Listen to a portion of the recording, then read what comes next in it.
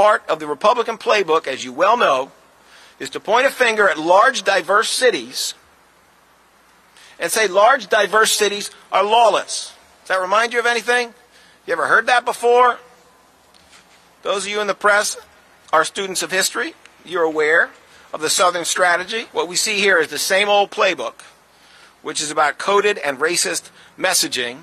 It's about blaming the biggest city in Pennsylvania with the most diverse population for having the same national struggle that we have with gun violence everywhere, and even having increases that are less than the committee's counties. Part of the Republican playbook, as you well know, is to point a finger at large, diverse cities and say large, diverse cities are lawless. Does that remind you of anything? You ever heard that before? Those of you in the press are students of history.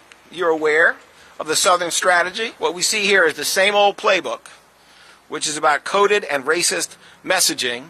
It's about blaming the biggest city in Pennsylvania with the most diverse population for having the same national struggle that we have with gun violence everywhere, and even having increases that are less than the committee's counties.